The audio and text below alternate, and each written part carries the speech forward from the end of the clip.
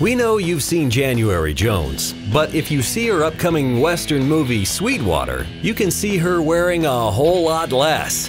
January goes topless in the upcoming Western film, where she reportedly plays a gun-toting prostitute who attempts to avenge her husband's death.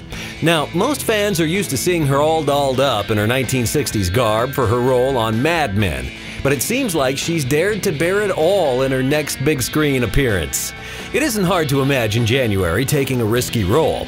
The actress doesn't seem like she's too afraid to do anything. She's famously raising her son Xander in real life without revealing who the father is. She's reportedly said, "It's just not something the public needs to know." Considering January will go topless for a movie scene, she knows exactly if she wants something out there or not.